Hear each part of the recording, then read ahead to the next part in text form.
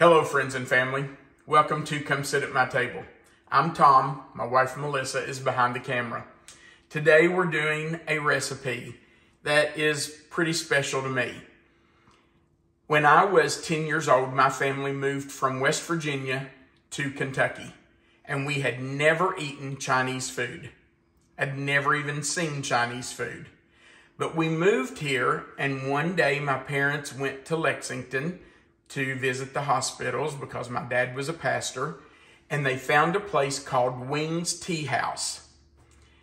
It was a Chinese restaurant right in front of a bowling alley on New Circle Road in Lexington. That started a path for us of loving Chinese food. So my mom was determined to figure out how to make sweet and sour chicken, which we're going to make today. She tried several recipes, but she finally found one that she thought was just perfect, and it was pretty much exactly what you got at Wing's Tea House. And she found this recipe in a Betty Crocker recipe box that she ordered through the mail, and every month they would send her a set of cards. So one of the sets of cards had a sweet and sour chicken recipe in it. She and my dad tried it. We loved it. It was pretty much exactly what we were getting at Wing's Tea House. And so we have used this recipe since the early 1970s. Now, Melissa and I have not made it recently because it makes a ton of food. And so we haven't really fixed it since our kids grew up and left home and they went away to college, and, we just started fixing smaller meals. So we're having friends over today, and they all love Chinese. So we're making homemade sweet and sour chicken. I'm going to show you all the ingredients you're going to need for it. Then we're going to take a little break, and I'm going to clear the bar off, and then we'll come back and show you the first step. So here's what you're going to need. You're going to need about 3 chicken breasts cut into bite-sized pieces. Now, this is just one chicken breast. I have already fried the other 2. And we're doubling this recipe because we're having friends over and we need twice as much.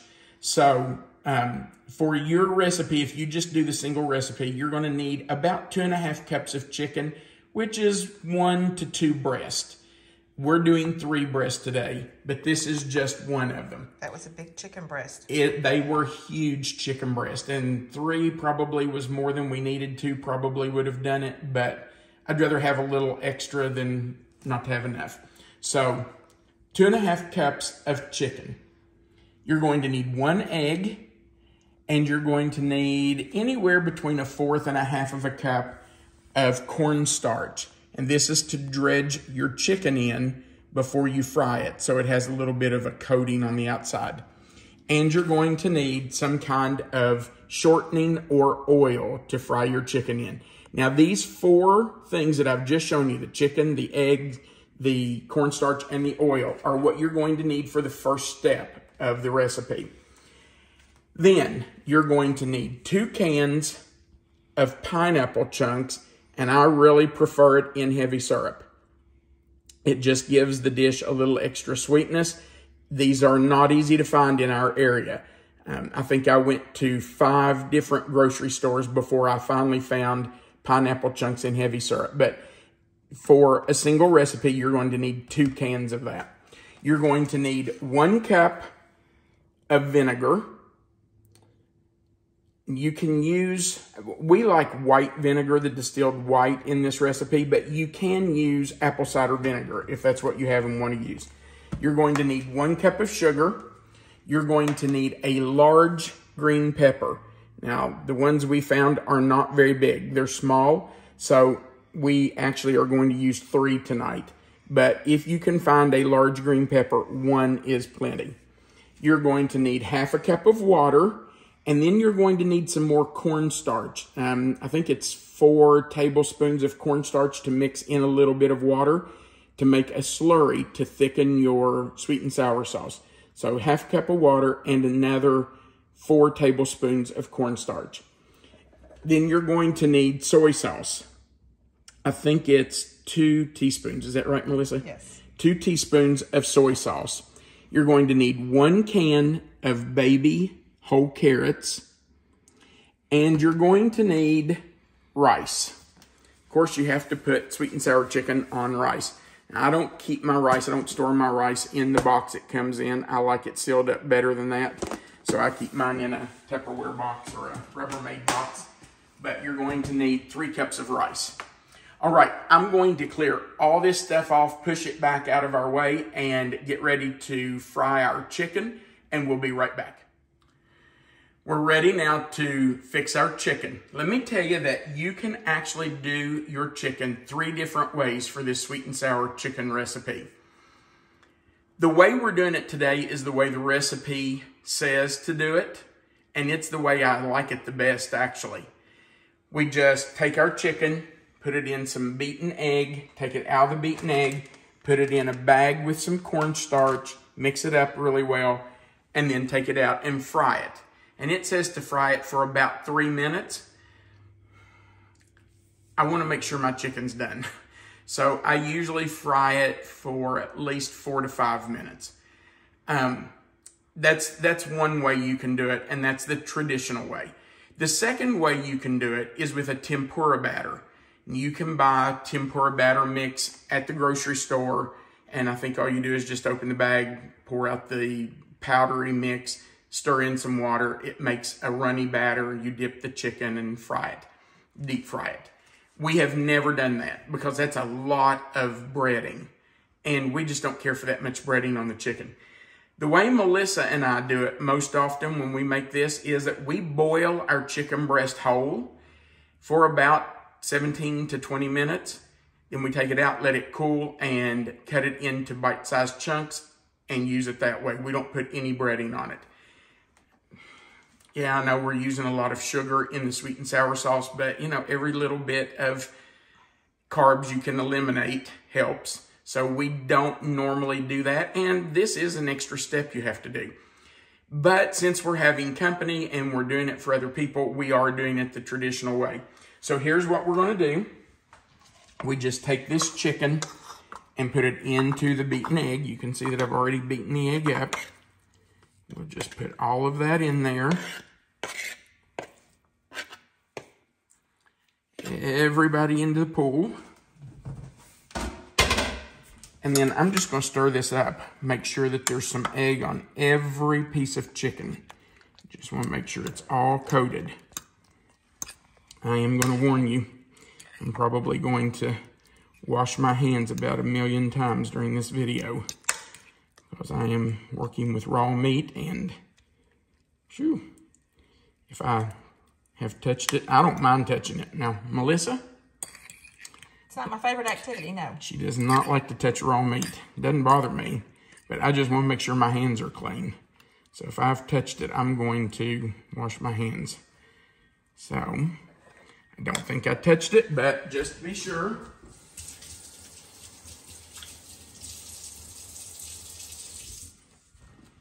Okay. Now, we're going to take the chicken out. I'm going to turn my, oh, it's up. I'm going to take my chicken out of the egg wash. Let it drain a little and put it right into my bag with my cornstarch. I wish this bag would stay open. There we go. Makes it easier. So we just put it right into the bag with the cornstarch. And I just do it all at once. It's just easier for me. I know people do a few pieces at a time and dredge it and take it out. I don't do that. Put it all in, shake it up, get it dredged. I'm all about working smarter, not harder.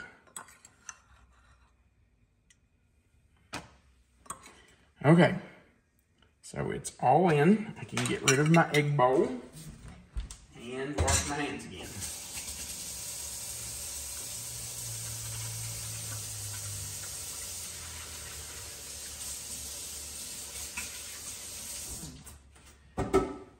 Okay, now, got my hands off. We need to seal the bag.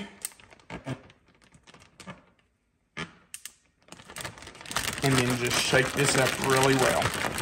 We want every little piece of meat to be totally covered. You don't want any chicken exposed. You want it all to be covered. Now, I've already turned the heat on with my oil. You can see my skillet here. Turn this light on so we can see. And I have my heat on about medium high.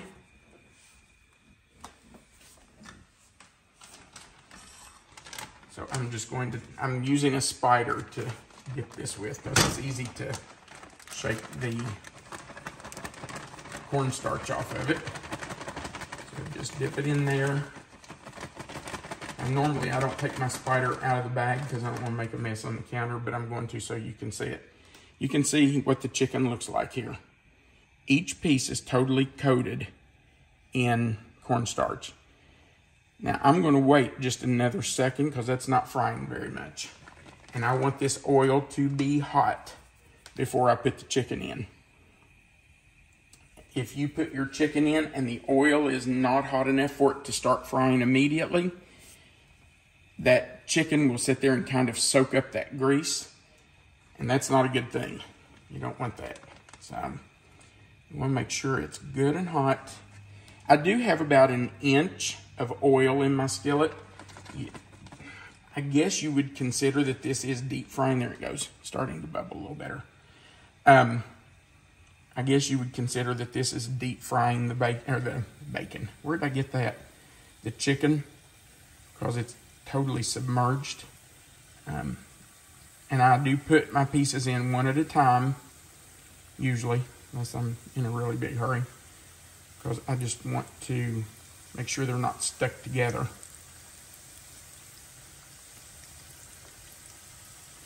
Okay, some more. The spider really does help this process because you can shake all that excess cornstarch off of your chicken before you put it in. Okay, here comes some more. And this skillet is just about the right size to hold one chicken breast, which is nice. And if you were doing this just for a family of 2 to 4 people, 1 or 2 chicken breasts would be more than enough. You would have plenty. But because we're feeding friends tonight, I did 3 chicken breasts. The skillet's about full. I hope that's about all of it. I see another piece or 2.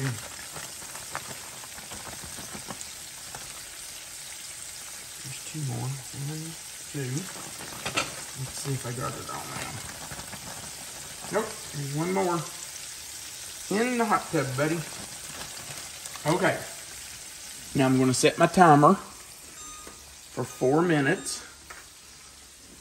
And at 4 minutes, I will take 1 piece out, cut it, check to make sure it's done in the middle. I do not want to take a chance on the chicken not being cooked. Now, it is going to go back into our wok when we get ready to make the sweet and sour chicken. So it will cook just a little bit more, but I want it to be done when I take it out of here. I don't want to take a chance on it being raw in the middle. And these pieces are small. You saw what size pieces they were. They're bite-sized pieces, so they cook fast. But I always give them 4 minutes. I take 1 piece out and check it. And then if I feel like it needs it, I might add 1 more minute. By the time I take 1 out and cut it and try it, that usually has added 1 more minute anyway. So it gets about 5 minutes. All right, we are going to let these fry for 3 more minutes. And then we will be back and show you what they look like when we take them out. The chicken has been frying for just over 4 minutes. I did try a piece of it. It is done. So I'm going to take it out. I will put it on a plate that is lined with a paper towel because you do want to drain that grease off. And I'm using a slotted spoon, by the way, because you want to drain that grease. You do not want your chicken to be greasy or soggy. And And make sure that each piece is on the paper towel. You don't want it piled up. You want a single layer. Let it drain as much as you can. Okay, I'm going to turn my fire off. I'm close to having it all out. It'll stay hot until I get all of it out now. Get down in there.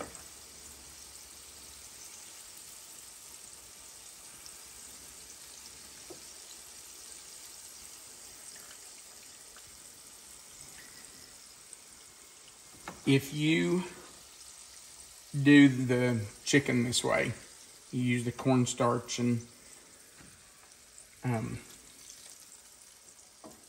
fry it. And this is the hardest part. Once you get past this, the rest of it's pretty daggone easy. Okay, that's all of it. Honestly, this is the hardest part of the whole recipe. And you can see there's just a light batter. It's not like a big heavy batter like fried fish or something. It's just a coating of the cornstarch and egg. It's a really nice coating on it. It gives it a little bit of substance, but it's not heavy. But I'm going to tell you, Melissa and I like it just fine without even doing this. Just boiling the chicken breast and cutting them into chunks and putting them in that way. So either way, whatever you prefer. Now, I'm going to let this cool, and our company won't be here for a couple of hours. So I'm going to let this cool. We will cover it once it is completely cooled, and we'll put it in the refrigerator and keep it until we're ready to start the sweet and sour chicken. And when we get ready to do that, we'll come back and let you watch us make the rest of the sweet and sour chicken. We'll be back just in a little bit. So it's almost time for dinner, and it's time to put the rest of our sweet and sour chicken together. Before we finish it though, I want to show you the box I talked about earlier.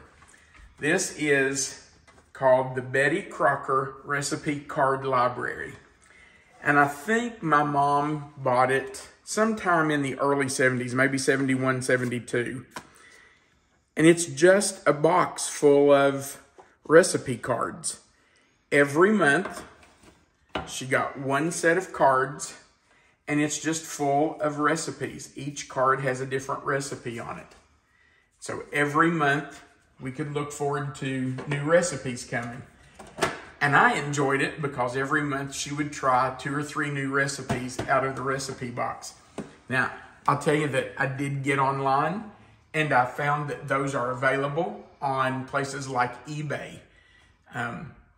And they weren't really that expensive to buy the box of cards that people were selling. So if you want an old throwback set of recipes, that's a pretty neat box. Okay, here's how we finish this recipe. We're going to drain our pineapples and save the pineapple juice. Now remember, I'm doubling the recipe, so you only need half of what I'm doing, and I'm going to tell you what the regular recipe is. You're going to need 2 cans of pineapple and 2 cups of pineapple juice. If the 2 cans of pineapple don't give you 2 cups of pineapple juice, you can finish that off with water. But those cans of pineapple gave me exactly the amount of juice I needed. You're also going to need a cup of vinegar. I have 2 cups because we're doubling it, and a cup of sugar. And I have 2 cups because we're doubling it. We're going to take those 3 things, put them in our wok, and start them coming to a boil. I hope my wok will hold all of this. This wok is actually the wok that my mom used back in the 1970s when she started making this recipe. So it's been around a long time. I'm also going to add the sugar. So we've got the pineapple juice, the vinegar, and the sugar in our wok. And I've got it turned on for it to come to a boil. Now let me grab a spoon here so we can stir that sugar up, start it dissolving. Once this comes to a boil, we're going to add the green peppers. And you know, I told Melissa I wish I had thought about it. I would have gotten a green pepper and a red pepper. I think that would have given it a little more color. But the green pepper is what we had at Wings Tea House in the 70s. So I normally just use green peppers. But I think if you had a yellow pepper or especially a red pepper, that would give it some nice color. If you decide to double it, use one green and one red pepper. I wish I had done that today. All right, our sugar is almost dissolved. Turn this up and get it to come to a boil.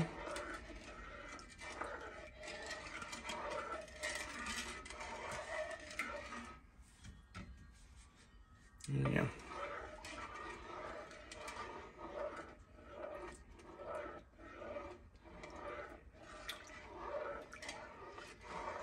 It might take just a few minutes for this to come to a boil. So while we're waiting for that to come to a boil, we'll take a little bit of a break and let that keep heating. We'll be right back.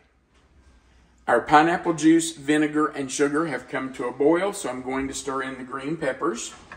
And we need to let those cook for about 2 minutes.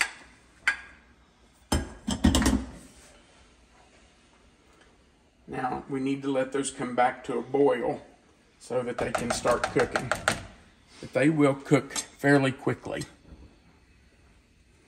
While those are cooking, I'm going to stir together our water and cornstarch slurry so we can thicken the sauce. Now, for a single recipe, you need 4 tablespoons of cornstarch and ½ a cup of water. I'm not going to use that whole cup until I see if I need it.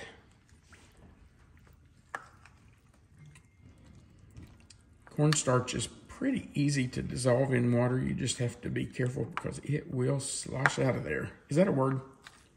Sounds very technical to me. Yeah. Okay, that's close to being dissolved, except for what's right there on the spoon. There we go.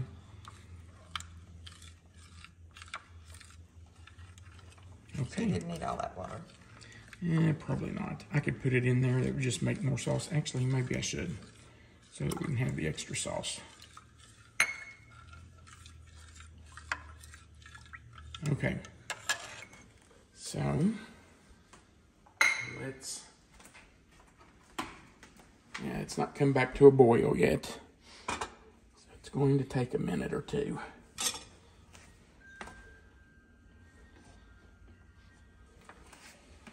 If I had done this on the stove in a Dutch oven, I probably could have had it boiling quicker. It's something about using your mom's wok. Yeah, I know. Sentimental value. It is. It's pretty amazing, really, that this is the wok she bought in, I think, 71 or 72. And we're still cooking at it in 2023. Probably couldn't buy another one that would last that long. I guarantee that. Quality of products aren't what they used to be. Nope. Okay, well, that's going to have to come to a boil and cook. So we will let that boil for a couple of minutes, and then we'll come back and stir everything together and get ready to eat. We'll be back in just a minute. All right, so our green peppers have boiled for 2 minutes. We're going to stir in our cornstarch slurry, which will thicken our sauce. That will start to thicken quickly, I hope. Yep, there it goes. That looks really good.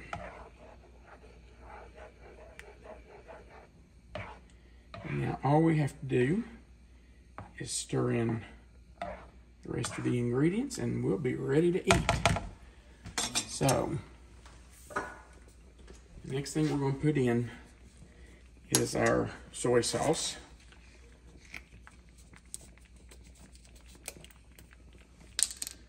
We need 4 teaspoons of that. Well, actually in a single recipe it'd be 2, but I'm doubling it, so we're doing 4.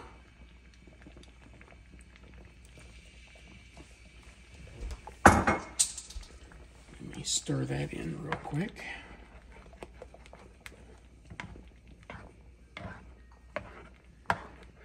And then we just pour in our carrots, our chicken, and our pineapple. And we're ready to eat. So in goes the pineapple. Oop, one more, get in there.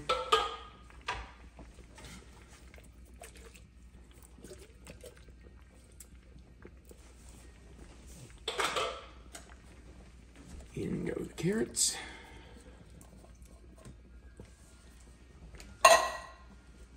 Stir that up just a little. Oh yeah, it's really full. I wasn't really sure if it would hold it all. But we may not be able to put all the chicken in to start with. Might have to do a little bit of it and add some later. And in goes the chicken.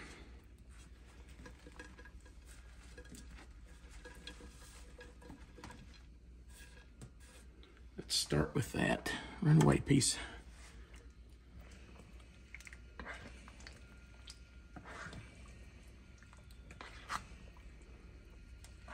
I think my mother would be happy with this. I think she'd be very pleased.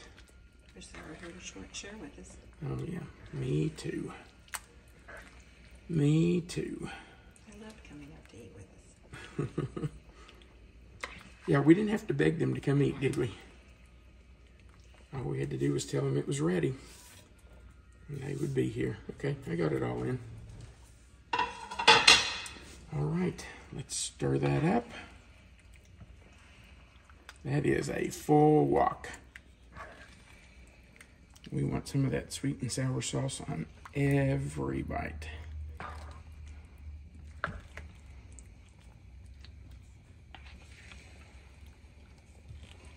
Okay. Now, let's do a little taste.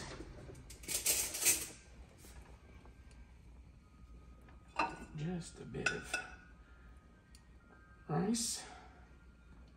I'm not going to fix much because we're getting ready to eat dinner with our friends. Put a little bit of everything on here.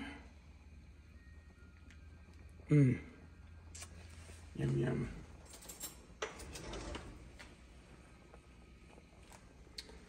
All right. Hope this isn't so hot it burns me.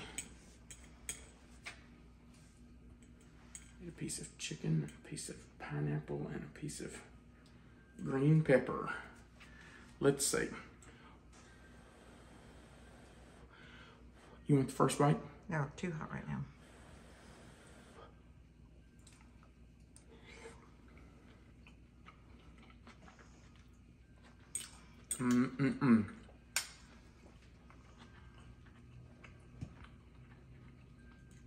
Takes me right back to Wing's Tea House.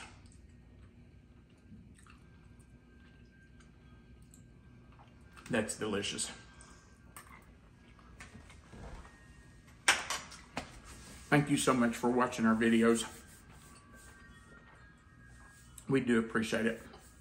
Remember, you are always welcome to come sit at my table. Have a great day.